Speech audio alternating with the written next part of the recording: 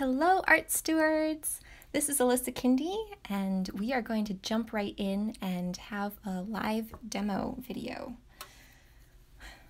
We did one of these before, sometime last year. I think it was in November. And we had a lot of fun with that. But I've never done, I'll be honest with you, I've never done a live painting video before. So if I get distracted, please understand. I probably don't mean it entirely. I'm just trying to figure out what to do. Most of the time my paintings are done in multiple sessions. So we'll see how this goes. So, hi Ray! It is exciting, though honestly I'm kind of nervous right now.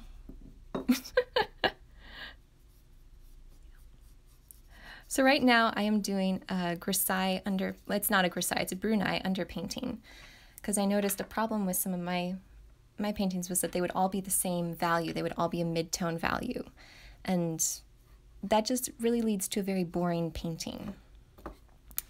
So I learned a trick from several YouTube videos, they all use the same trick, is that in watercolor, you can also do this in oil painting.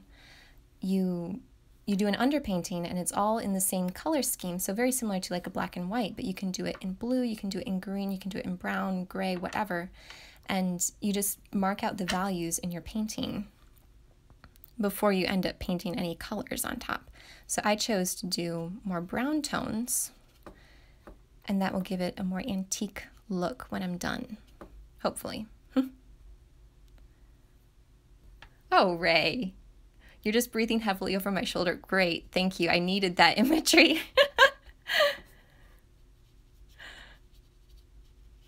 Yes, that really helps me, Ray. Thank you so much.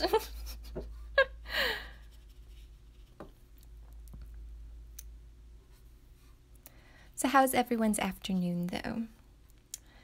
You know, it'd be a lot easier instead of breathing heavily over my shoulder, Ray. If you were just painting along with me, you know, let's just paint together. That might work better for me. We'll see.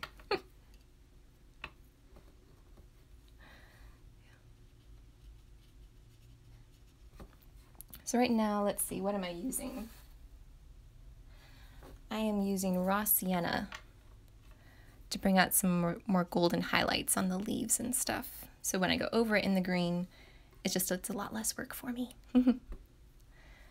I'm all about making things easier on myself. I'm very lazy that way. Maybe I shouldn't be. Yes, Arthur Rackham is amazing. He is one of my painter idols. Are we allowed to have painter idols? One of my role models. Oh, yes, Ariel, I did have a Bob Ross moment. Yes, we're all painting together in Bob Ross's studio, and he's probably very happy right now that I just said that. Yeah.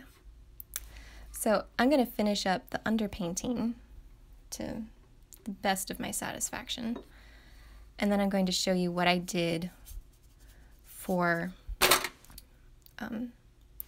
I used a different technique for the pen and ink part that I would really like to show you guys, because it was a lifesaver for me, because I made so many mistakes in drawing the pen and ink part. And I found a new technique that really spared me a lot of grief.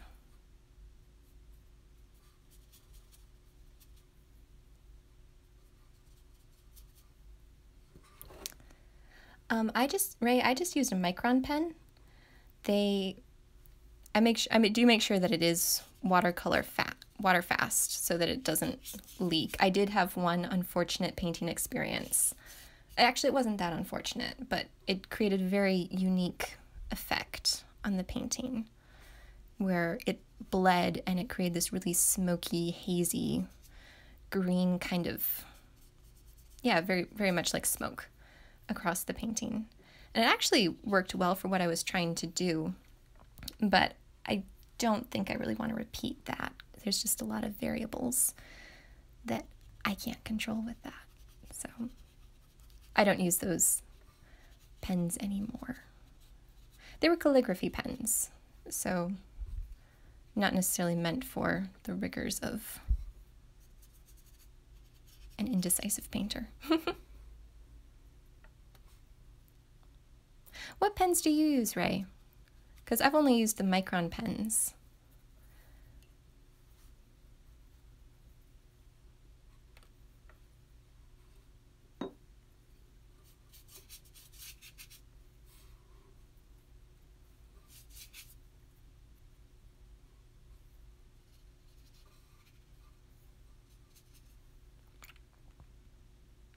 All right. Oh, you do use Micron. Huh. Let's see if I look at mine and they say anything different. Yeah, mine are archival ink, just the normal kind from Hobby Lobby. But I've never had any issues with them bleeding. Maybe I don't use enough water. But we will let that dry for just a little bit, and I will show you. So this was the original drawing that I was working on back in November.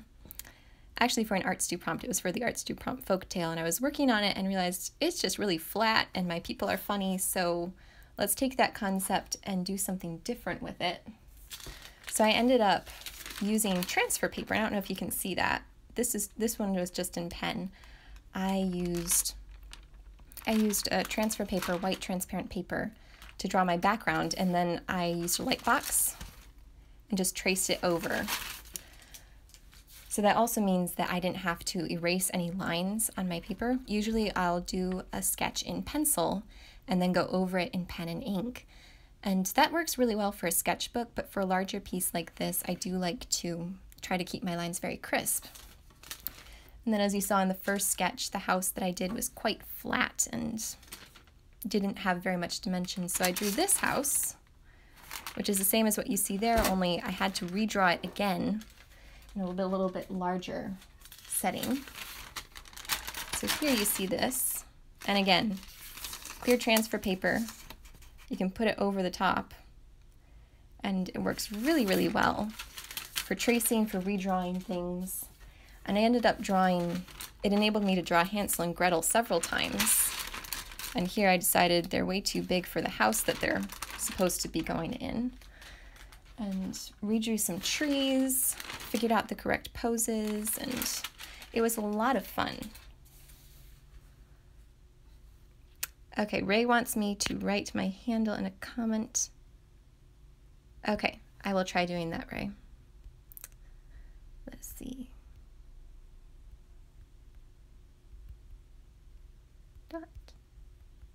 Kinde. I will post that. And let's see, how do I pin it? Pin comment. Ah, that is so much fun, Ray. You're a genius, you really are. All right, so that was my process with the pen and ink part. So I had a lot of fun with that. It was the first time I ever really used that technique, and I think I will definitely employ it a lot more. I think I will start mixing up some greens. So I'm going to use a sap green, which is, for some reason, it's a much lighter, brighter green, if you can see. No, you can't see that on my paintbrush. It's a much brighter green, and I'm going to mix it with a darker green. And then I find that it makes just a much more, oh, that was the wrong green. That was emerald green, which has a very bluish tint to it that I don't really like. I've never used it. Well, I shouldn't say never. I have used it in some paintings, but not to my liking. So here you can see, if you can see with that angle, it's a very nice, warmer, dark green. Yes, it is a very lovely, rich, dark green. So I'll dilute it a little bit with some water before I start going in with some of the darker areas, and I'll just gradually build it up.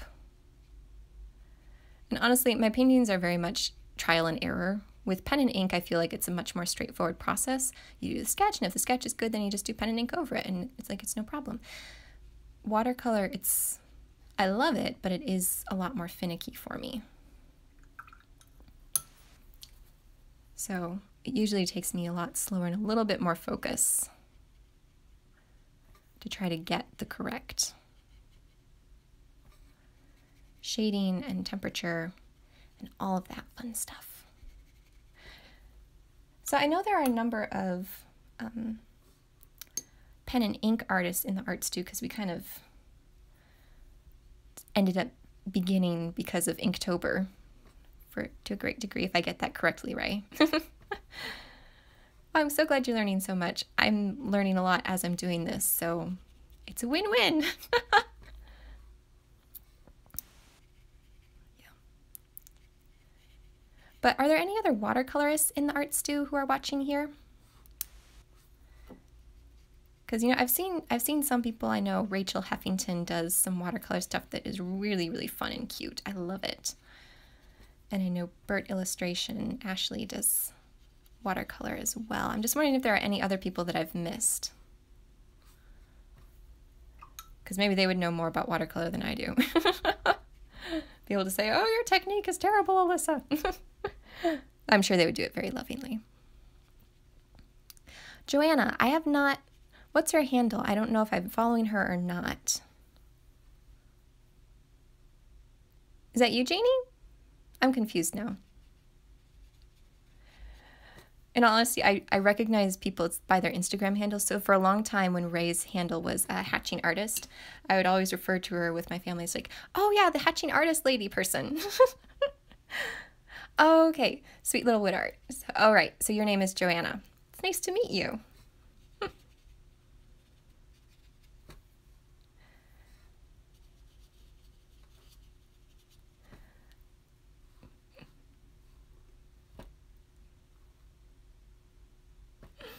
Now I think I'm really confused, right? I'll just keep painting.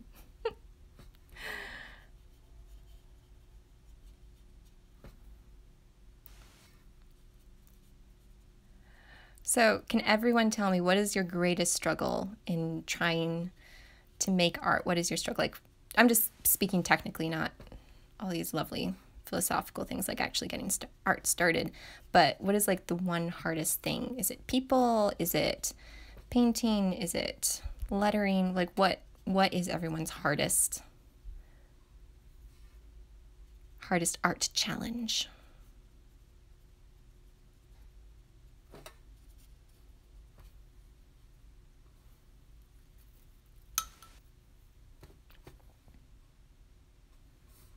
Gonna brighten this up a little bit. We'll try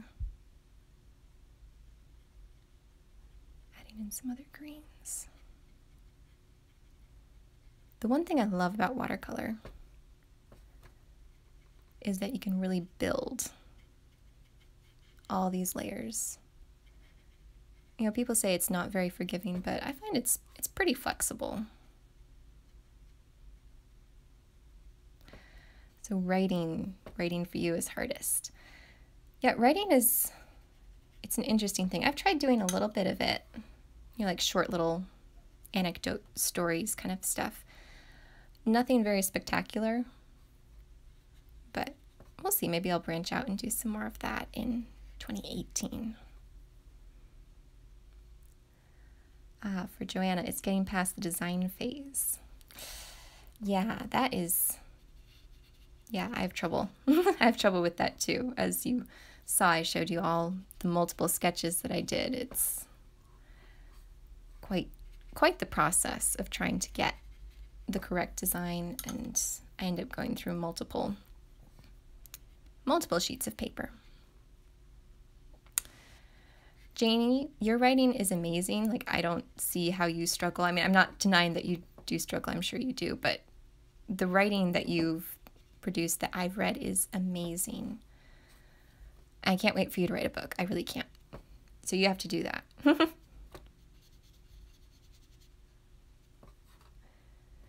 Yeah, Ray, writing a book.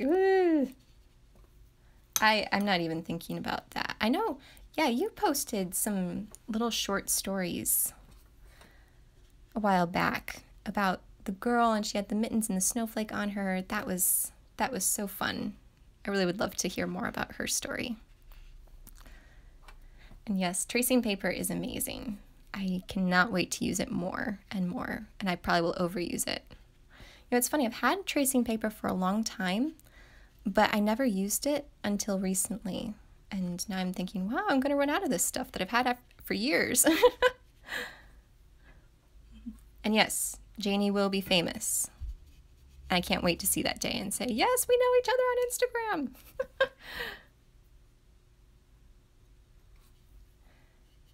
Yeah. Yeah, Ray, are you going to bring your little girl back? I'm sure I'm not the only one who wants to hear more of her story.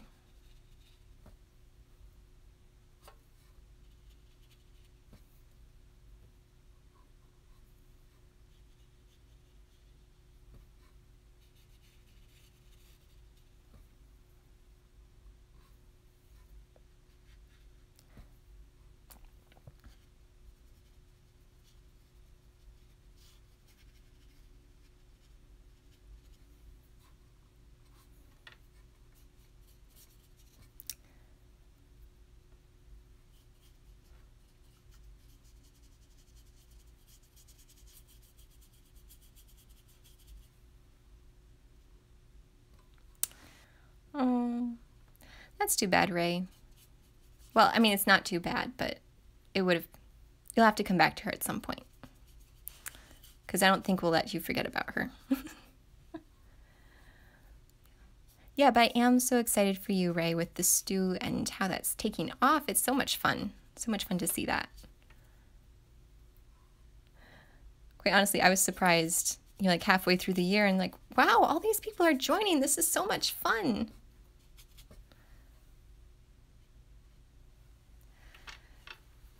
Yes, tracing paper. Again, back to the tracing paper. It's like my new favorite thing ever. I will never be done using it.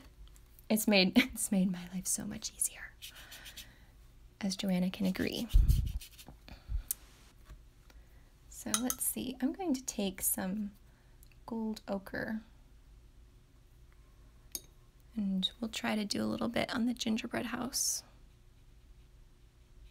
and make it just a little bit brighter. But I'm wanting the cupcake wrappers to be a separate, brighter color.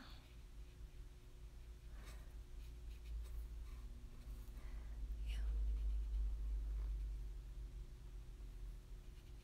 No, Ray, I was not the first steward. You were the first steward. This was your idea. And I'm very glad that you asked me to join you because this has been so much fun.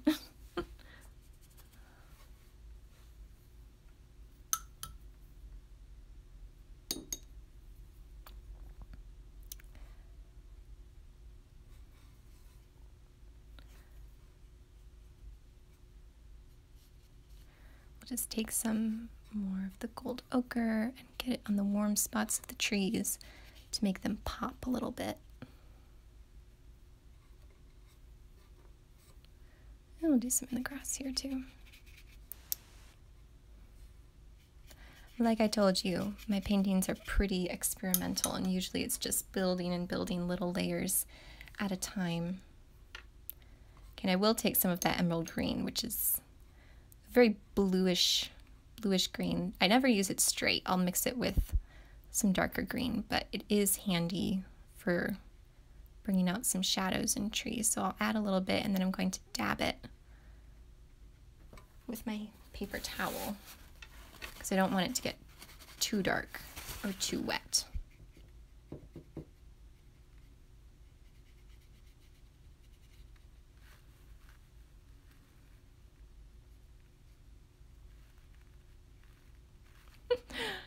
Oh, thank you, Ray. I'm very glad that you asked me to do it with you because honestly, it has been such a fun journey in 2017, and I can't wait to see where everyone will go in 2018. Yeah, the art stew is amazing, you guys. I'm sure that all of you will agree with me on that because it is so much fun to, you know, it's just the right size, I think. You know, I'm sure it will get bigger and then we'll figure out a way to keep the community alive, but it is so much fun with this smaller but not too small kind of a group where you can really get creativity and inspiration from other people's artwork and see, oh wow, they did this really cool thing for the prompt. And sometimes I've seen other people's artwork for a prompt and like, oh wow, that's a great idea. I wish I had thought of that. But that's the kind of thing, it's that friendly nudge in the right direction. It's like, oh yeah, we should try this sometime.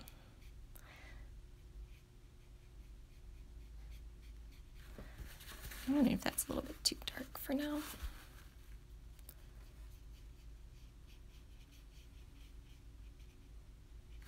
And I totally just made his hand green.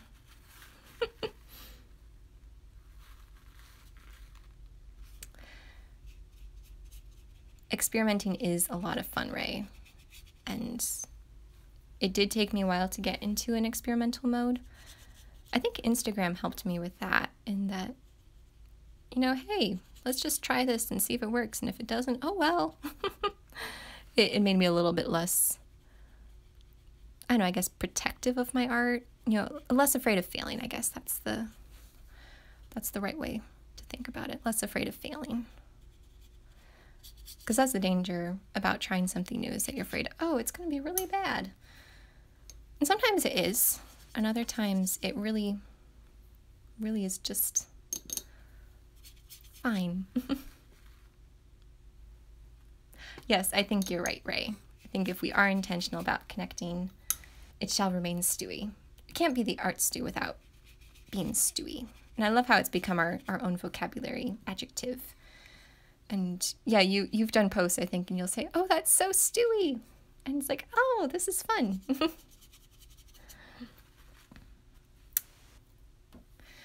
So I have a question for everybody. Should I make Hansel and Gretel, should I do him blue and her red, or what colors should they be? Because I'm feeling like there's a lot of green here, and then the house will be a little bit more colorful. Add colors in the shingles and the cupcake liners. And yeah, we'll see. I don't know. Ooh, I could do purple smoke coming out of the chimney. That'd be really kind of creepy. I wasn't wanting it to be too creepy, but we'll see. We'll see how that goes. We will see how that goes. Ooh, that is a really interesting color. I just took some ultramarine light and mixed that with my darker green, and it creates this really turquoisey, bluey, unique color that I don't think I've mixed those. I'm sure I have mixed those two together before. Yeah, I don't know if I really want to use that. That is very blue. Okay, so red is one person's vote. Oh, and you like the purple smoke. We will try purple smoke. Yeah, I think I'll try doing some of the sky background first, though, before I start doing too much with the focus characters, because inevitably I will get some blue over places where I don't want it to. So we'll see. We'll just try to go in very lightly. And that is much darker than I would like it to be, so I will go over it with a paper towel and blot it. And the paper towel is nice because you can get a semi-cloud effect with it too, if you just scrunch up the paper towel just right.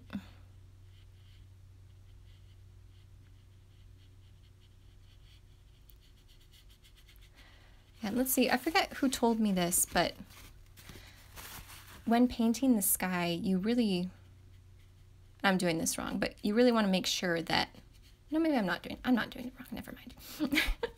You really want to make sure that this area by the horizon is lighter than the top area. And I've done I did one painting where I didn't follow that rule, and it worked out fine, but it just kind of bothered me for a while, knowing that, oh, I wasn't supposed to do the dark part at the bottom. It's supposed to be the other way around. Yeah. Generally, my problem, though, is making the sky too light. So I don't know, I'm putting the blue on and I can see it, but I don't know if you can see it in the video too much. It's a very light Pooh Bear kind of sky, I guess, is the best way of describing it.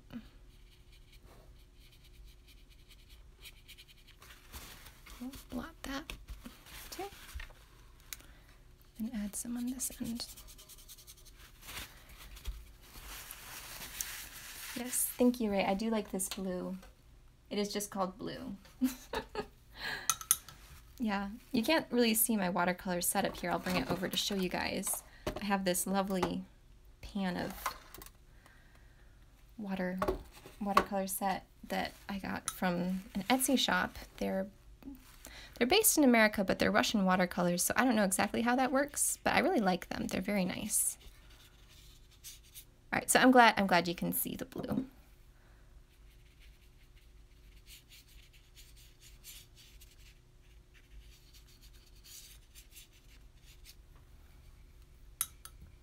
Let's see, I'll make it just a little bit darker down here.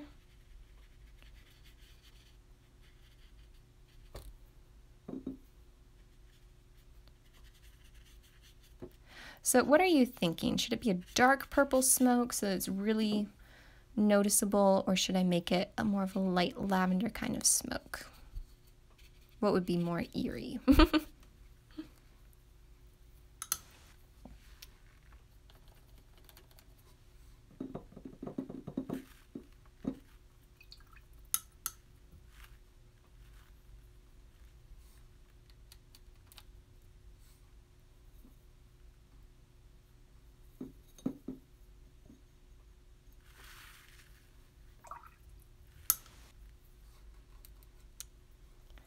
Mixing up some more colors.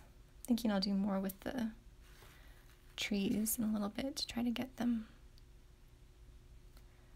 darker. And at this point, I'm going to be doing more spotty kind of strokes instead of some more wider strokes on the trees to try to get a little bit of texture in the leaves.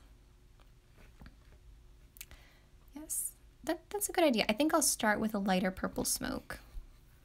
And we'll see how that goes. So you guys know, I think I'll warm it up a little bit. I have some purple on my palette here. Oh yes, that is lovely. Just be very careful. So I'm going to angle my piece to get the right brush stroke.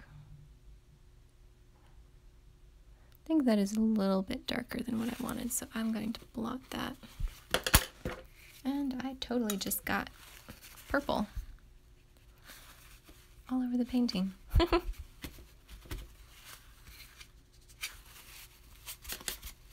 worry about that later.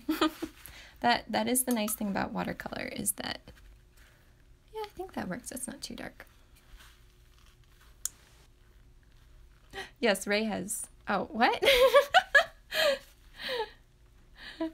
Yes, I'll start with, as you can see, I started with the slightly lighter purple, and I might get a little bit dark as we go on. We'll see what happens. I don't think I'll be able to finish this whole painting in one setting. That rarely happens for me. So I think in a couple minutes we might have to stop.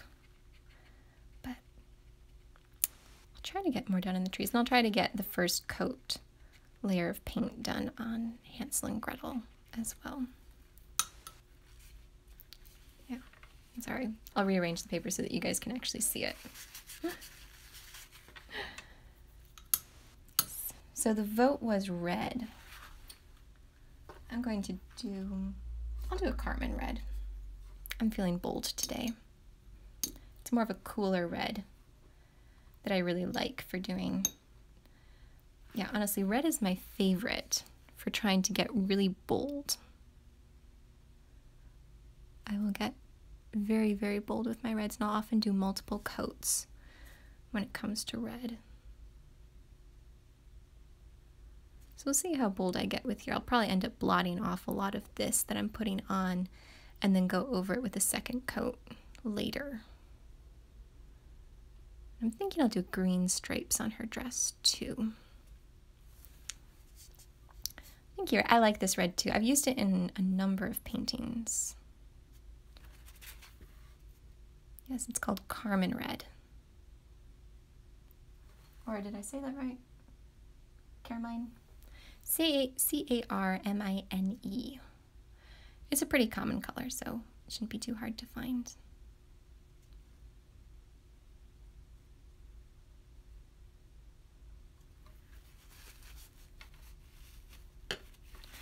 Yeah. As you can see, I do a lot of blotting, and then I'll go over it again in the same color, and I'm trying to get a little bit more loose with my paintings, but no, I'm really not.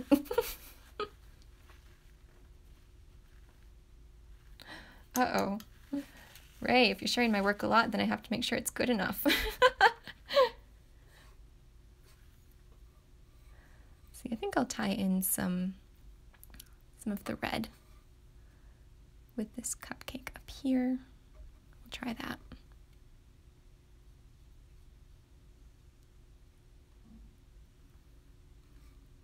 Thank you, Janie.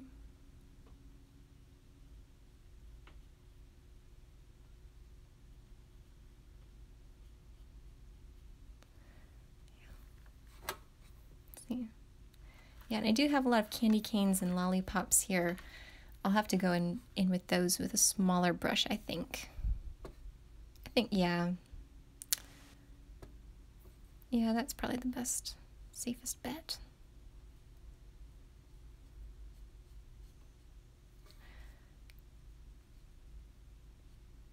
Does anyone else really like drawing dresses? I feel like they're so fun to paint because you get all the folds in the fabric and so much fun. Oh, the uses of enchantment. Oh, the point of Hansel and Gretel is that the girl saves them both. I did not, that is true, I see that. That's interesting. I never really recognized that in this, well, I did, yes, Gretel saves both Hansel and herself. So yeah, I guess it is appropriate to have her in red. That's very fun. Thank you. Thank you for sharing that. Let's see, I'm going to pull out a smaller brush. We'll see if this is small enough. I'll just try to do some very quick little details. And obviously I'm a pretty dry watercolor painter. I don't use a lot of water. I prefer to use a very controlled medium. In that sense, I do really admire people who use very loose watercolors. I am not as brave as they are. But I think it suits my style. Yeah, what psychology book of fairy tales was that? Who was the author? Because that sounds really interesting to me. So you're gonna have to post that or something or comment it. Because I've never heard about a psychology book on fairy tales.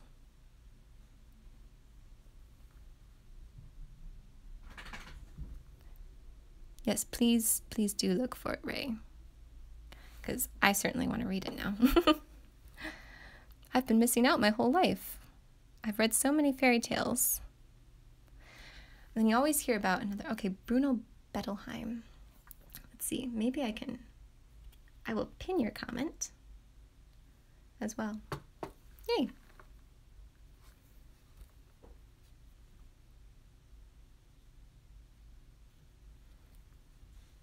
That is fun. Actually, I think I'll do that cupcake liner blue. I have this really strange greenish teal blue. I'll try doing that. We'll see how that works. That is a very dark color. I will probably blot that. Yes. Yeah. I guess it's more of a kind of green. See, now I'm going to switch back and do a little bit more on the trees. Yes.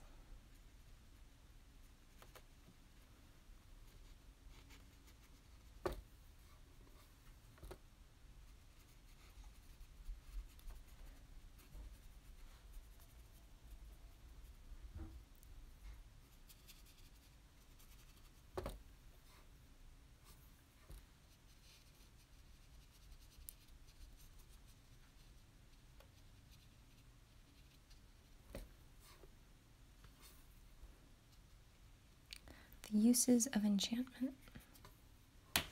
I will definitely have to add that to my to-be-read list book. It's already growing very long, but you can never have too many books to read, can you? That's not possible.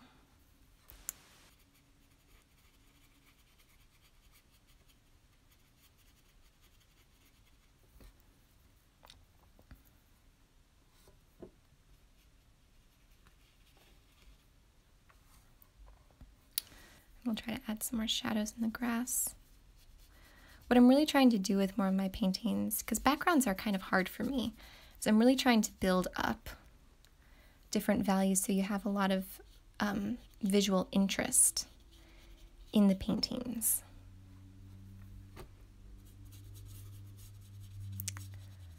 So basically my artistic goal for 2018 is to create a lot of depth in my paintings.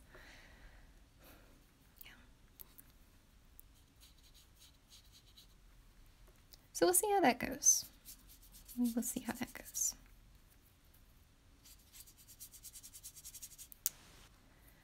But at this point, I think I will stop for now. This has been so much fun chatting with you all and sharing techniques and sharing resources too. I will definitely have to look up that book.